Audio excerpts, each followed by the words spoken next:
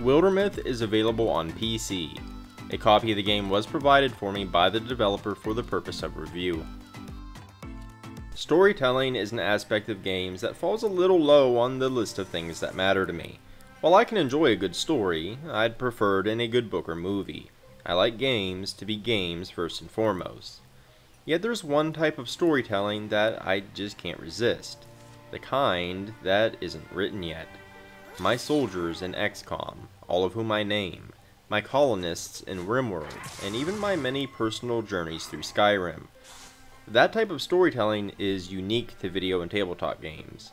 Wildermyth takes inspiration from it all, and leans into every advantage the medium offers to create a toolbox for that type of storytelling, and backs it up with solid turn-based tactical gameplay and a great paper art visual style. Your heroes in Wildermyth have personalities. They forge relationships, obtain wounds, and grow old, all of which impacts the weaving threads of each campaign's stories and the game on a mechanical level. Some of them become legends or fables cemented in your world's legacy to be recruited again later, growing their myth even further within the multiverse of your very own heroic history. It's an experience unlike any other. Wildermyth offers several set campaigns and completely procedural ones. The set campaigns have specific story elements, but even those are altered slightly based on your heroes. Time flows as you play, and the end of every chapter marks a much larger passing of years. Every campaign is an epic that can span literal lifetimes. Old surviving heroes may retire and pass their wisdom on to those who remain, or their children may even grow up and take their place. Every hero has a number of traits from greedy to hot-tempered, as well as campaign hooks that pop up as personal quests. You influence the story through the choices you make, but many choices are also based on the statistics or aspects of your heroes. Nearly every action in the game leads to a procedural story moment, from scouting new terrain to entering a battle. Each one has the potential to sway the history of your heroes. They may forge relationships with each other, obtain artifacts, or even a curse. Later on, as the game shows what they were doing during times of peace, these may also come up. You may be following the story of an overarching threat to the land, but it's the journey, not the destination, that matters. Wildermyth is the hammer that nails that point home. By the time any campaign ends, each hero will have gone through a ton of events. Many of them won't be the same, if they survived at all. They might have wounds or missing limbs. They may have given into elemental power or curses, transforming aspects of their body. Each one will have a unique history weaved through your actions during gameplay, and not just through event choices. A character struck down presents you with a choice: escape with a wound, or go out in a blaze of glory, either doing massive damage on the way out or by aiding the rest of the party. If they escape and are struck down again in the same chapter, they simply die with little benefit. That character's history can affect these moments. A nearby close friend might be able to shove them aside and take the hit themselves. A seemingly minor choice made early in the campaign may appear as a powerful relic that saves them. In a final boss fight for a campaign, I was in pretty bad shape, and I was losing. One of my heroes, named Ajax, was struck by a deadly blow, and I was given a set of choices. I was attached to that character. He had made it all the way from chapter 1, and that's rare. Retirement or death is usually the best early heroes can hope for, but he and his lover had both made it that far. He would live on in my legacy as a fabled hero either way, but I could not promote him further if he died, at least in that story.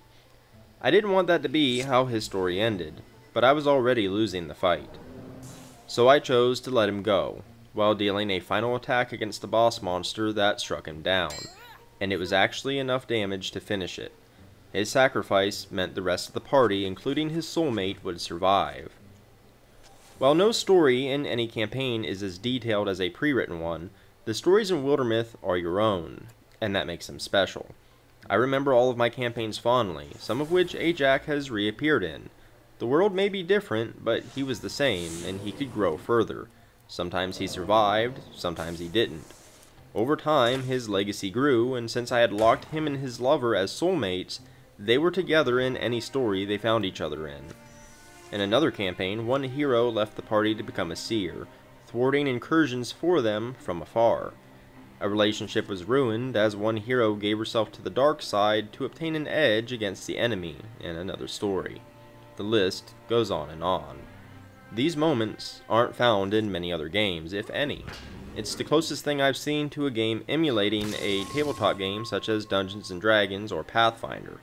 You can even play with a friend, each of you gaining control of different characters and weave a story together. As you put the hours into Wildermyth, you craft fable after fable that is unique to you, and build up a legacy of heroes that you can grow by picking them up in other campaigns. You bond to these characters because they can stay with you forever, even if their stories don't always have a happy ending. But every path you watch them take feels special, and there's always a new story to be told. As fantastic as the emergent storytelling is, it would be for nothing if it wasn't backed by solid gameplay. Wildermyth not only succeeds in that department, but always makes sure that the choices heroes make also affects the mechanics. The game takes place in two modes, the overworld and combat. The overworld is where you send your heroes to explore, build up defenses, and secure areas that provide resources. It's also where you choose when to fight. There's a delicate balance to be had on the overworld map. Time is a resource. The enemy grows stronger over time. You can spend legacy points to thwart their advancements, which are called calamities, but legacy points are also spent on other important aspects. Scouting, building, securing, and moving around the map all take time. Infestations will also take root, sending incursions into your territories which will need to be defended or be lost. Each fight causes the faction you fought to adapt to get a free upgrade that you can't cancel. You have to plan ahead, because if the enemy grows in power over your heroes, it could spell disaster in more difficult fights. The game features 5 unique enemy factions. Every campaign will have a main faction, but the others can still appear occasionally. Each of them is unique, with separate fighting styles, units, and upgrades, and each one has to be approached differently. Your heroes make up one of 3 classes, Warrior, Hunter, or Mystic, and gain new abilities as they level. There's a high degree of versatility in how you build them, and you can mix and match. There's nothing stopping you from having a wizard that also carries a big hammer. You can make a hunter into a crackshot archer, or perhaps a sneaky rogue. These are further augmented by your choice of weapons and the consequences of story events. One of my hunters turned into a full humanoid raven. He can't wield a bow any longer, but his claws and beak more than make up for it, especially when combined with his roguish invisibility. One of my warriors has a burning arm to cast fire from afar. Another replaced his leg with a mechanical one. Each weapon has special effects. Axes shred armor, while swords provide extra defense, and you can obtain the elemental version of them all by catching elemental spirits in the middle of battle, but any you unlock can be crafted in future campaigns. Combat is what I would imagine Fantasy XCOM to be. It's every bit as strategic and tactical, and the environment plays a huge part by providing cover and hazards. The Mystic class itself needs the environment to function, and it's one of the most unique spellcasters I've ever seen in a video game. They don't cast fireballs or bolts of lightning. They interfuse with the environment and make attacks based on it. For example, a table could be exploded into a blast of splinters, a bowl of water into a scalding rain, or iron into manacles to pin down an enemy. Mystics can specialize, giving them even more options, but the existence of the class means the environment and how you use it matters. Do you need that big rock to cover the archer, or can you use it to attack? Relationships play a part too. Friends standing back to back grant a defense bonus. Lovers deal more damage to enemies who attack their partner, while rivals try to one-up each other through critical hits. The unique nature of the 5 factions, versatile classes and weapons, mixed with the variety of abilities you can obtain from story events, makes the combat constantly thrilling.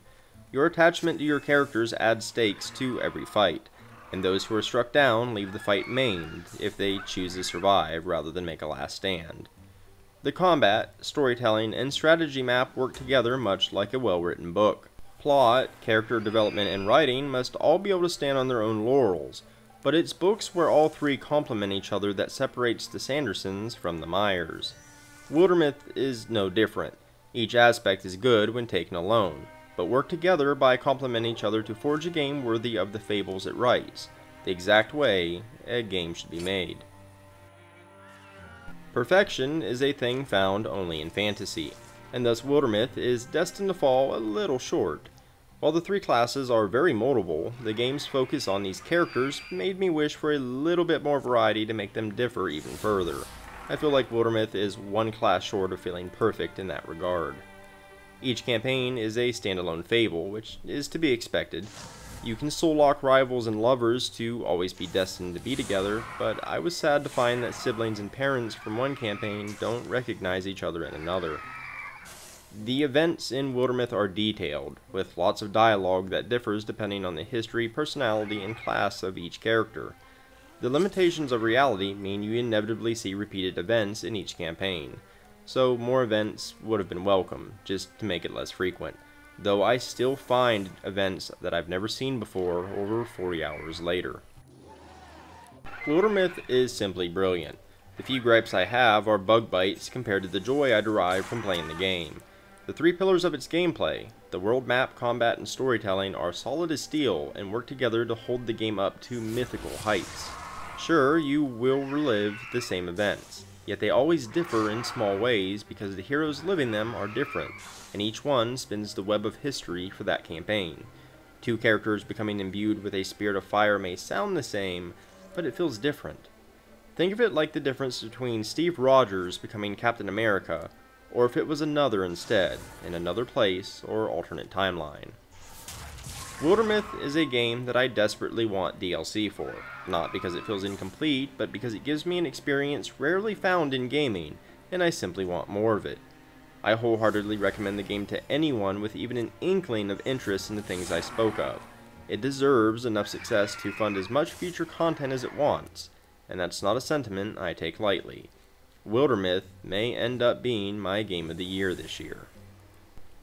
The Wolf of White is tainted by night, and the effect of mass has long since passed. Naughty dogs are feeling blue, since the horizon may crest at 22. Without rags and rocks in a dragon's age, one may struggle to turn the page. So grab a quill and be extra swift. Spin the tale of your own Wildermyth. To recap the pros. It has flexible character building, very tactical turn-based combat. The time management is very well done. It has brilliant emergent storytelling with unique procedural characters and events. Choices matter and are reflected in your story and in game mechanics. There are 5 unique and challenging factions. There are difficulty settings present. Co-op is an option. The legacy mechanic of building up a growing list of legendary heroes is addictive. The cons.